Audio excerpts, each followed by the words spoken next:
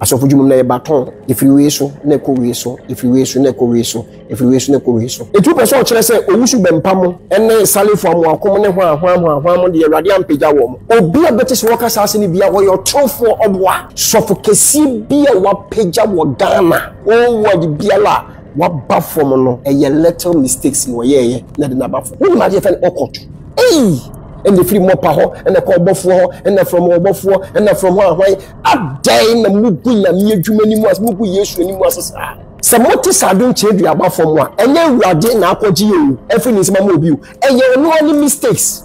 Ghana for you TV. Ghana for you TV. Ghana for you TV. Yan kanta egumi so asew empanyimfo so ne wafuru duapa ne piano na ne opa bibia abusia mama sanso mo akwa ba biem emfamra Ghana for you TV eso aye angel Kwajo Obinim esanso de nsem bia betudwa abusia ensem ode abetudwa de so wani ensese ye kache watete bi de amane eye Akwasi Awua evangelist Akwasi Awua aha eguso eye Ghana for you TV ti mesrawo se afenu adwan na ya be subscribe no like no wa share ama afoforo so atimi anya bi ahwe na bibia ya kama emfama owia na wa wo video no so na wa click on the notification bell no na ya de foforo bi atuma wo so atimi anya bi ahwe yenko abusia enjo Kwajo Obinim obeka ya enche na ode ono ni mistakes bi oyeye wo time na wo gina mu pa no gidigidi no de betudwa se mistake wey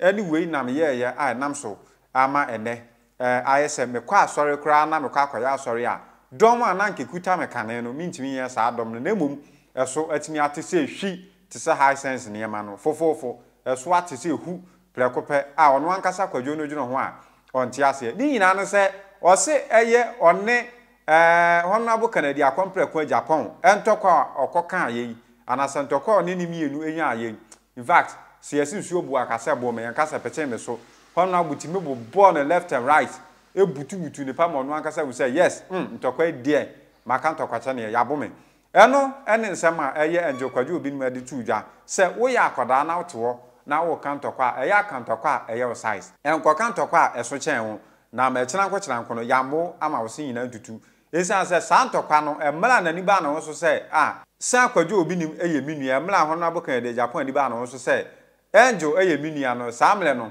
na bibia se ya wi ache se yatimi abo no fomflam besi ne wo se woda wona wodwen ho a wonte ase de bia lada enti na ode afutuo de ma youth ne se sa wote wo na o kantokwa eye size e kan ya de eye Prophet Stephen Adum Chedua ene evangelist abronoma e die be ye mfanto se hwe eye abronoma ene Adum Chenya ye hwe se watimi ama police akwakoche abronoma adentina eye Akwasi Awua de na no betu mu no wankwa akwache no bibia da dipefe se ampa o kantokwa kan de eye size nene wasan so de foforo aba eye ne life a oye no Facebook so wasan de foforo aba batum no watutu bi de amane ye Akwasi Awua wo kire mu se Akwasi wo nyameduma no wo mache se ye ka okot asem eni kwa se wo ka bie esan se wunim de wo adwumanim na sei na chena sei na nyameduma no kra no na ye baton efriwensa na kodi wensa Akwasi kama no tum emiewa no kra nka sansem ni bida na afensu wasan de won ne pa de ama asofo a anasa asofo nketo omoba omusu bi omano a na omo kasa ni how ekeka sansem ni bi o se sofo panyi bi ama bonte ma meka se de asofo nketo na ye no enya on de waba be chirichirim eti abusua sem okan ye no okan ya chire bu se eye Prophet Stephen Adum Chedua se na sole ne ba form ne eyono ani mistake yes eyono ani mistakes bi a oyeye na ama na sole no atimi akofom bat emum enya duro bi a wakwakoje na ama sole no akofom se na sole ne ba form a any mistakes bi a woye na ama na sole no atimi abafom abusia yenko he video no na yenji ensem ne bi mla ye ba ye beto aso de ama ensem bi nam social media so na ensem na nam social media so no e asem bi a ano oden minim ni pakro waka asasem no minim ni pakro waka asasem no e de ato Ghana ha minim ni pakro waka asasem na ato Ghana ha ufi se ye hwan na ka asasem no se asofo dwuma mu no ye baton asofo dwuma na ye baton if you wish so na ko we so if you wish so na ko we so if you wish so na ko we so ye won ma o ye ma na nyini ye ma no omo nyini o ma beto asem da internet so enti se ye ma no beto a obefa asem ne sen okay ye fa ye ma no kran free wa ye won kwalanke to bebre so afi no mo ba wo abrabom nya medwumam ni abrabom obeti sa asem na obefa ne say etisa na sentisa enem pese me ka kire wo say N0N so mo saja ko hye adiifu adwumam prophet adiifu adene so ye fivefold ministry pastor teacher prophet evangelist apostle na mo de mo se prophet fo nko a de prophet de only prophet de no na etisa eye baton you are liar why na keka sansem no mastedia hwese enka me hwese nka asofo mpanifo ni bi asofo mpanifo ni bi o magigi din ni bi eba beka omomudi kan jaaye na nsa ne yeba no ene asofo mpanifo no kora na make unyanji din what was started ababa nsa na ye so yeba no obi e betwa video meka to internet ne so ena me group fo no so me no mo ye tipenfo no so hu so obi atwa video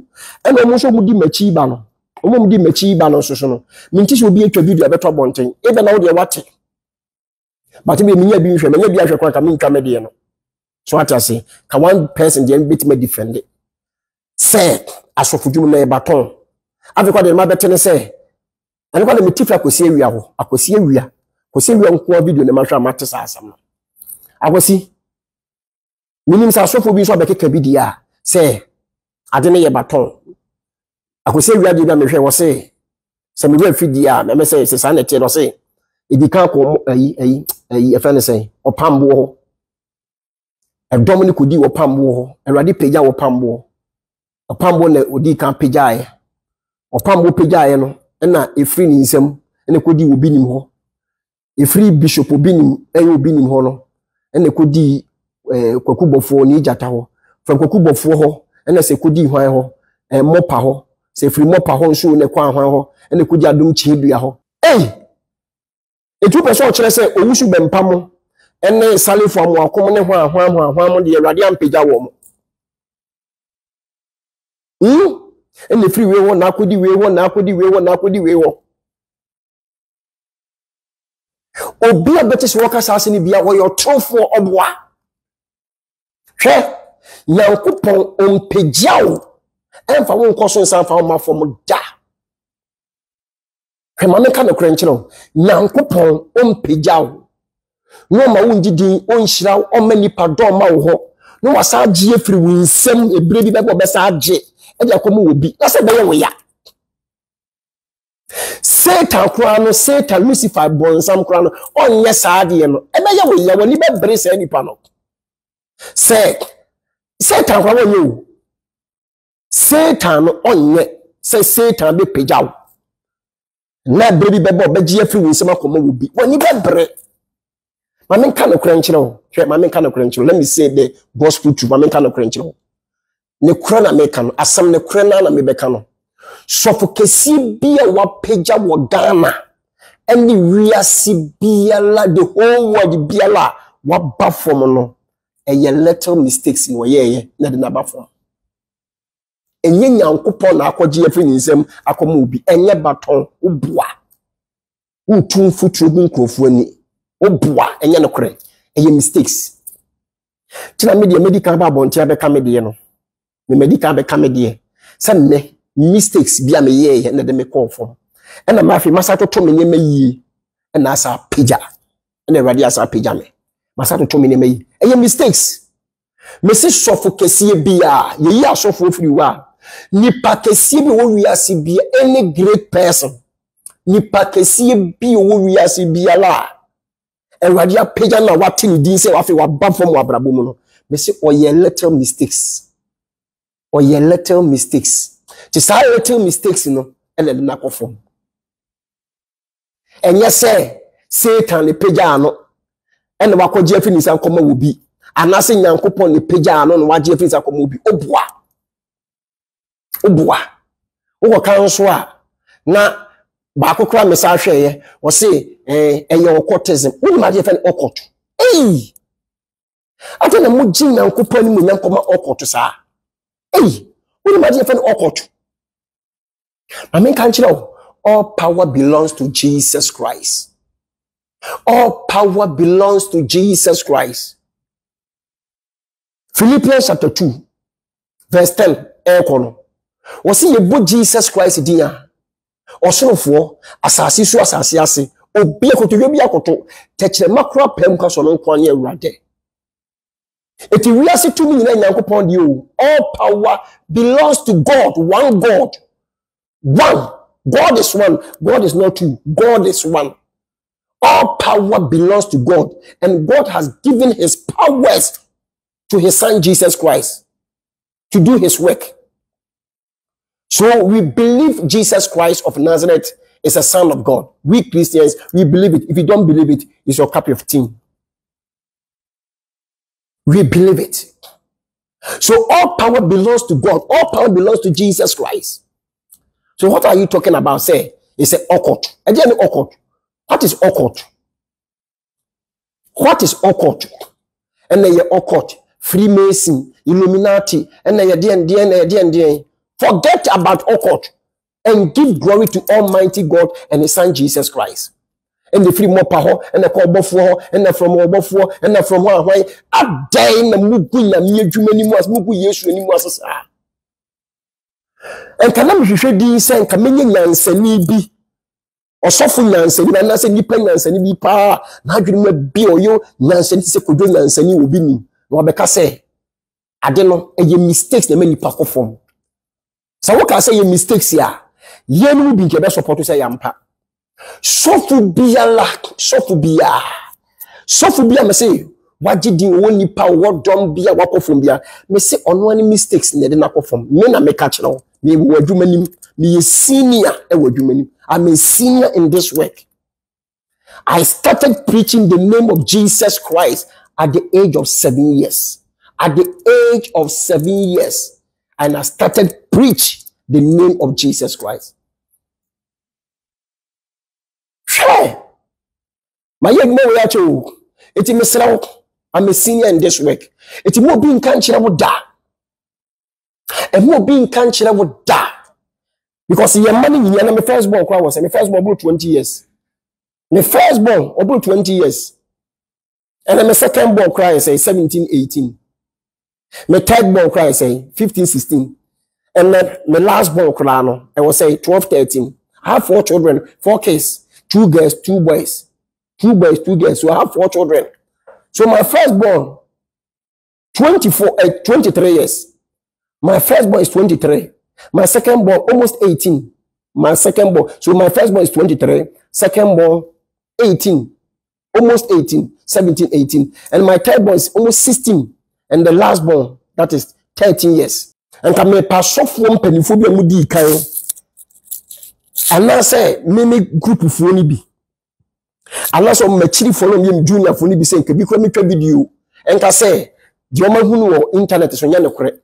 But I did we have the internet, so man could be like and then your baton. If you will, now could we will. I don't know so close to your 5-fold ministry: pastor, teacher, prophet, evangelist, apostle. And you see a gift from prophet for the NN1. If you will, one could will more boy. I have thrown a mutubu for me. I have preaching. I have 419 preaching. Stop that. Don't deceive others. Stop that.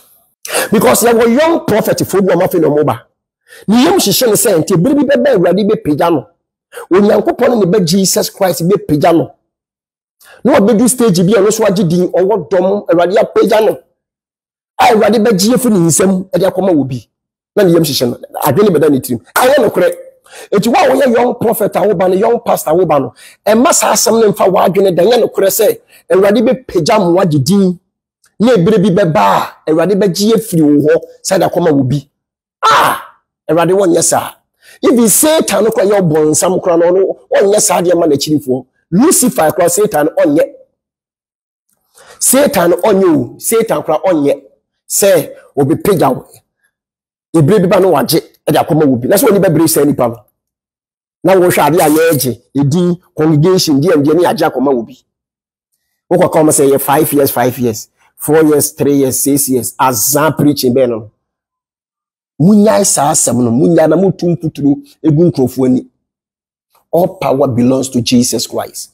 All power belongs to Almighty God. It will software is having if it went sa a beneficial ready pija wa be ntimi fa wo mafom na ready so ntimi nyim free winsam so mo biada.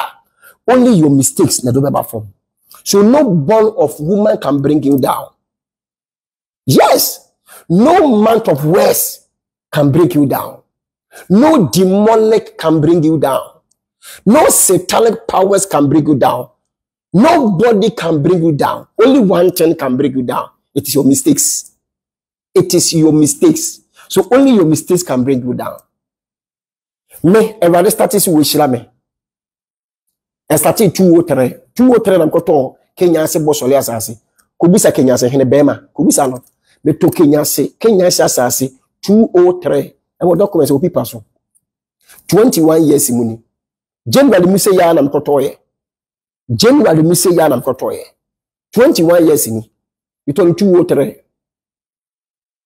Say 203 me to asase. Some say you should BMW Ash 1. The latest one BMW. Everybody shira mentem. What I say? Everybody shall mentem. And I'm starting actually the year 2000. 2000 and I'm starting massol. To make us I'm starting massol 21 years in. But I'm starting to preach. Because my dear so from university. I saw from you coming from some best 6 to 8 years. But now I started preaching that I started crying boy years. I started preaching the name of Jesus Christ at the age of 7 years. I started mentioning the name of Jesus Christ, preaching the name of Jesus Christ at the age of 7 years. So when I was 12 years, my mother told me that she has prophecy. When you come, say, at the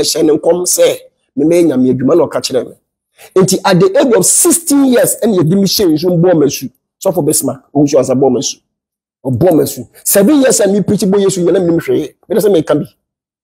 Me boy, you didn't preach it. The material must make me. So what I say, Mekaya at that time, Morgan preacher. Na Morgan kraka, Morgan na wewu no, Evangelist Morgan. Ni preach okay no. Na small boy bi ta kwotana nim yesi. Eti for me tie preaching, small boy. Eti Morgan preaching was akola ya uta betra na he ya, wo tie preaching. Adwuma be ye bi o. Adwuma be ye bi o. Adwuma be ye bi. Sa de bia Morgan preacher na makwotana nim. Ti mo na muta tie Morgan preaching no okay no. Na akola ketua bi ya na otatena form akola bi otetrom akola bi ya na otena form na otaka say Morgan ataka say akola ketua we de bia mi preacher na utie bi mi preacher na utie bi mi preacher na utie bi so meka ya mo na mta ko Morgan preaching no na kube wura bi nsu wo ekwan ho to kube nti me se kube ni bebre wura na kubu form na matena so bo se me to ye me ya na me to wo me so na me te wo at that time emu ho na me hu say Akwasi awia nso so wone Akwasi awia master no di na chi ni efe ne same ni sule satana same e preach o keje ti Akwasi awia wonim dia make yi ti na be video we mon share ma sofo ni nya bi e wo se video we Akwasi awia nya bi hwe adum chi dua kwaku bofo ni jata wusu bempa apostle salifo amoako hwan me papa no ma sofo no mpanifo obi nya bi hwe no obi ati ase adwuma we Nyankopon pejao. Nyankopon ompejao. Nyankopon ompejao sanfa wo mafom. E your mistakes. Share. Edma we. Mesu hu se sofo kese bi ana nipa. Udi emfa sofo klanto nche. Nipa kese bi ala. Wa peja wasa bafom. E wa brabom bia me kodwo nyanse ni me ka kiro se e ye ni mistakes nkete na de na bafom. Tadwuma we miti adwuma we yase Morgan preacher mete from osa kola we so be kaya Akwasi awia so be kaya se na otu tie pri uta ko Morgan ho a anu kire me hu se wo ne sule preachi ene same at that time when evangelist the grafter say kwa me so start ya na ni soja sem no satana me so master o satana so master se mo hwe na obi preachi sumo boy bia no fa na kola nyame afi ni wabo satana kola bi te preachi o we race wo ene mbole edosuo na Nkwasi edosuo train station ho akola ketuo bi mo se na ni so wo hye mikai otwudoko so be kai new mercury asem bi ba ho at that time e bia we afi Yes, akola bi ko preach wo tire kwan ho ma wa bo nsuo bi agu obi ani ama so na ko police station say or say tamana or so wo preach no akola bo nsuo na yesu masem because na me preach wo tire kwan no we say kumase tire kwan no mtoto na ntwinam ne wanwan na nsuo ato na me preach akola keto na me preach so atem wi na makokeje tia na mako preach ewo ho na me nam ho saa tam keje tia nsuo to na tata ho at that time kuko ho saa kata me husule sule ya na lefte ya no preach ene same ko se wi a wo boss same kata me na me so be preach unti minimum takwasi minimum ni na no ye start aduma 40 years muni committee 7 years free me age ma 40 ti minimum pa wo train station ni yi pizza ni kejetia minimum pass after this same ni sule echi no cause we go so preaching as evangelist ni mu na me tese say sule se same ba ko wu share preaching sa we na masa ko tro Morgan na ase na me tie preaching sa ene me kai say ma ko me preacher bu nso go bi ko police station ya chi me tu mu ho eno so samo sa story bi a ye say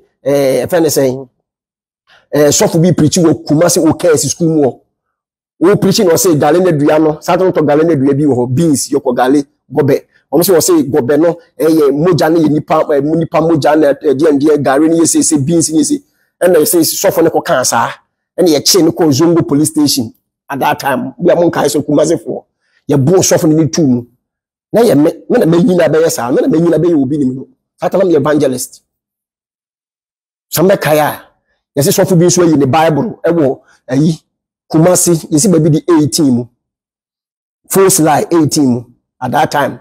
So for be preaching in the Bible, we preaching October, maybe some mammy where you sneaking at the end, and say a chain no call police station, and you say it tell bono, and also me. And it's a collab and this was just at that time, Morgan crowd time with the preaching, say, soft keep to be asked a collabi, then this is me when the menu of the prophet, or Mr. Ten evangelist.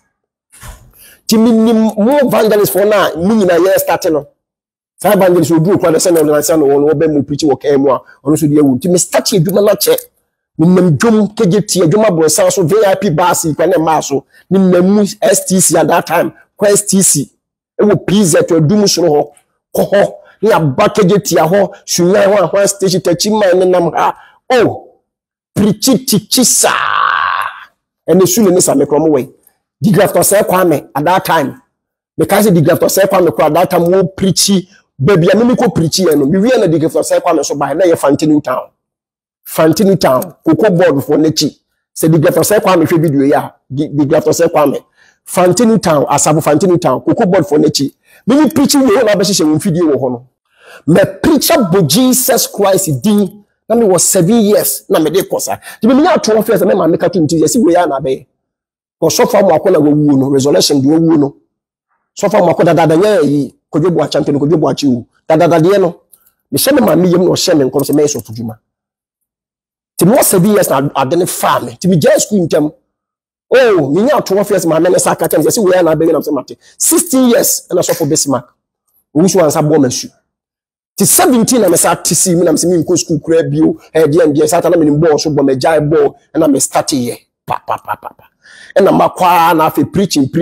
my baby sabri etimi ni madwuma no ke me kasa se senior say Nyankopon ompagya nipa ensa mfa nipa to form wonye God a wo pagya nipa to som ba bi yesa na mo ma shop ni yem hihye wo mo me say ye mistakes wo ye mistake bi obekọ form wo start so wo ye borne wo ye de yenye apart from borne no wo ye mistake tinkiti wadwuma ni mo obekọ form cause adwuma na ye nyansa ye ntotoye ye abotre eye konkono eye holiness because Bible no ye twerɛ konkono Bible no ya twerɛ konkono English no so twerɛ Holy Bible adwuma ne ye konkono ye adwuma ne mpefin adwuma ne mpebone eye konkono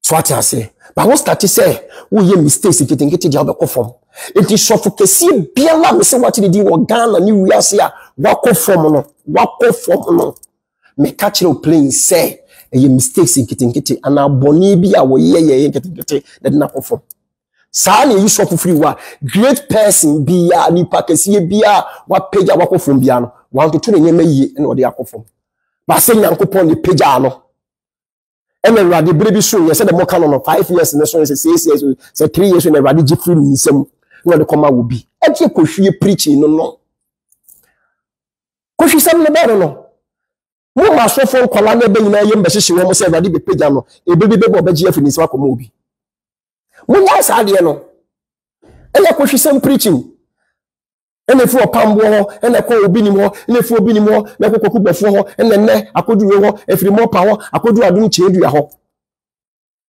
aba ene akodu adum chedua nti be fa adum chedua so be fa adum chedua ko hwan wo kire me be ko no ho e be fa adum chedua ho akọ hwan wo e be ko hwan wo kire me hwan ne be ko no ho se moti sadun chedua abafom a enye Awurade na akọji yewu every ni sema mo obi o eye ono ani mistakes obeye ono a ebia ni mistakes ni nsem bi obekeka de obeye ni nsem bi obekeka ni nsem bi de obeye ye no na obi ho no obafom eto obafom ono be hu de ono aye nti obafom enye Awurade na ekọji mesi Satan na obonsam kra ompegyawo ensa akọji mfiri wi nsem mama o congregation mama o sika mama o japade mama o didi meja akoma obi say ye baton wo yale wate jaisa nyina na Yesu na started preaching no Yesu na started preaching woni me pa wo ko se wi woni me asofo ne bebre muni me na me ko di bishop Agenasel asale chikura no enye 13-14 years ni me bishop Agenasel kwa ko nante ye no ya 2010 2008 me ko bishop Agenasel fie that was 2009 2008 ma me Francis kan me ko ye ti me check kwa me ko Agenasel wo kura no say how many years ni 18 years ni say me ko Agenasel ho me ko that so 208 say 2 say we need to kwa Maiduguri Nigeria ho ama Port Harcourt Abuja de 210 na me di na chi 211 na ma asem baaye na me papa ntem tete me papa ne kwa ntem tete ye kura no 13 years mu ni me papa ne ntem tete 13 years but still me kan ma ko me ni team say the man is my father and yes we are my spiritual father me can say one tete me but I took him as a father me papa nkasa ho if so for Bismarck Reverend Bismarck one tete me obo masu eti minim adwumanim as a senior man eti wo kan okra minim eti kamon kan okra say adwuma we empe bone asofo no mon kan okra say Kristo som ne nyam adwuma mu empe bone empe fi eye konkono eye holy wo start so ye mistake eye bone ye fi a wo be perform na nkola na eba na ni na ho no mo twom free bone ho na mo de be show mutim say ye baton de aje ne baton aba munaisa na mujeni munyam emma Satan dodo ana ye occult eye Freemason eye Illuminati eye Freemason eye brotherhood eye occult ede ni occult Jesus Christ of Nazareth woni eje nyankopon omote so mu di aweho se mu gie ni munyam ne ma Satan adai Satan tone ntima de bebe na me obi ni obi obubu ama wasole obi na ni efra mate nani obi ewu amanya ne no miracles amaye wo se ni munyam ne ye Satan eye occult Freemason Illuminati brother with sister with eye occult wo ko je ni munyam Satan bitia so ewo Jesus Christ demo all power belongs to Jesus Christ and no chance ya ye mistakes pa ma ya nyema bi ko fom a and no chance obe je ni munyam Satan yo Satan oni bibi obetim ya bo nipa Satan ni bibi obetim yabo nipa eduru nankasa kwa ye wo minko obi so da I have never attended any juju before I have never been in juju before so what table for na me de fanesa minko eduru so da minko eduru so da osi obi won tim ka se wakwa eduru so obi won tim ka se wakwa eduru so e na wasachira wafa Jesus Christ se ne kana jenkwa unto Jesus I surrender, I surrender. Ho. No man me tattoo preaching no. I surrender all unto Jesus Christ, my Savior. I said, no, my preacher say, for you so crown me that time evangelist time. No, you are Sadia Kaho. Asembi riba, asembi ribu, woni aba, ujinabia, wohene, asem kesie bi riba.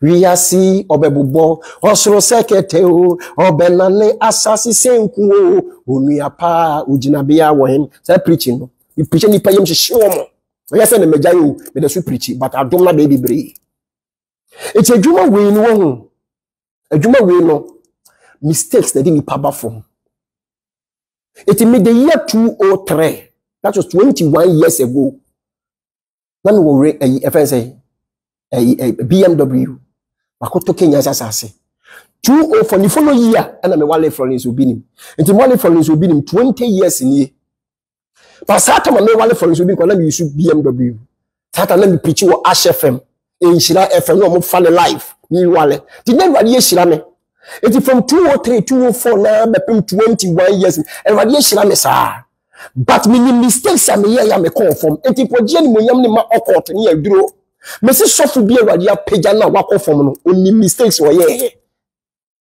eduma we wan mistake ya won confirm da it young pastors amoba young pastors me come mu nyina evangelist prophet teacher apostle obia me say young ones amoba no wo ye mistakes wo be confirm eni ontimi mpagya wo ye mistakes wo be confirm bebe wo dunu be confirm ebi mu de o confirm team but one correcting mistakes into what that from one solid view and the beings so crowd ye kwad wo de awu mpo wo de awu said ye tete sa preku de still ensa no no me no de ebi kwad wo de awu ebi de awu it young ones na mo ba no mesasma mekan senior for no mo adwuma ni nim de make no say adwuma we mistakes na de ba from unye mistakes a wo tutu ne ma yi a wo be kosa it be ready sha na che Eradisha match, but Trimudana started 2016. Obinim me. Yenye would okay, cha dance. Yet the Jameson. And I'm a more ejai soldiers, police, more than 20. Bien national security for Dimechi. Hey, menama casino, a process ya convoy. 2017, 18, 19. Every but Faber Bia, Radia Shlame. Na me toof and na be video ba ko bi ka be toof no ma be video ba ko toof say afa Awurade kasa kire me a Obinim bone ba mintie ba satam kro na 2003 204 ni banyina no 205 na no he na maso mre me so da ya na maye ho adwuma bone ba na maye ho adwuma papa ba na maye ho adwuma afa du baby no oh me so da ya me mfa serious Misodaya me mfa serious. Misodaya me mfa serious. Dai kwa me mfa ho. Se me kai me nka kwa me mfa. Ba de mitimi so na me me kai se masodaya bi o na nyewu. Ma brush no. Into 2017, 18, 19 ho no. E ho je me fa ba bi a. Oh, Debbie, me fa ba bi a. Afi. E ho na me dia be tufo no se wantie video ni ba ko ni bia bia we na wo hwe. Hey!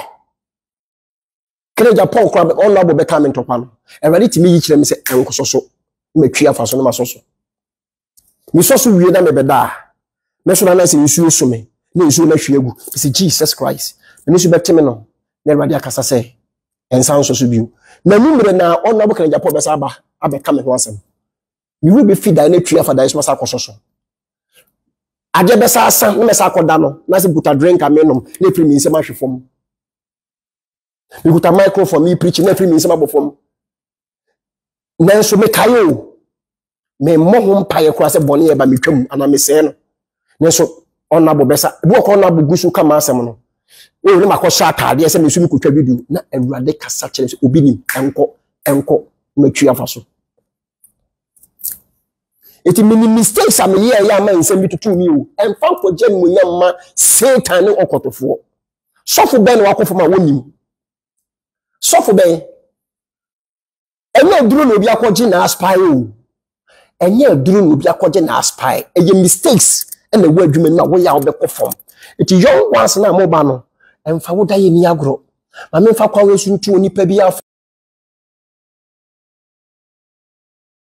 abusu ansem no ne ekokotie de baaye no Angel Daniel Kwadwo Obinim ena de ni nyina aguho de ama me no mienu se yanhwe na yentie na bibia enya kama pa emfa ema yenti uyatie watu hofo matu me hofo se de ebesi ene ya asofo no anase Ghana ye prophets fo no aye wachirem se ene se ye baton de a ene da ben ansabre ben ne kokodi ye papa owusu bempa ensem anase sarifu amwakwata enso ensem ewo honom enti wutia no ahye no so no watu hofo de ama mesrew se obekire wadwen under the comment section na bibian kama pa emfama yina makraw news bia ba ye ma wasonsi o yebesa de abrew Ghana for you TV. Ghana for you TV. Ghana for you TV. Yan kanta egumi so asew empanyimfo so ne wafuru duapa ne piano na ne opa bibia